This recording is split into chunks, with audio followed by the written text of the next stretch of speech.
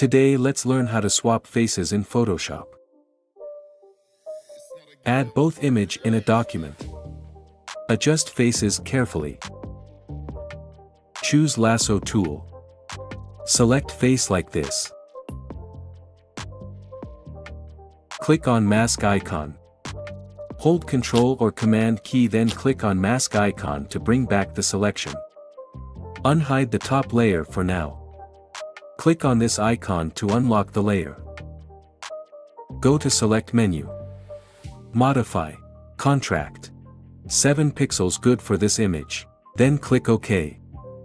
Now press Delete key from the keyboard to delete selected area. Press Ctrl D to deselect. Right-click on Layer Mask. Choose Apply Layer Mask. Hold Ctrl and select both layers. Go to Edit menu. Auto Blend Layers. Apply this settings.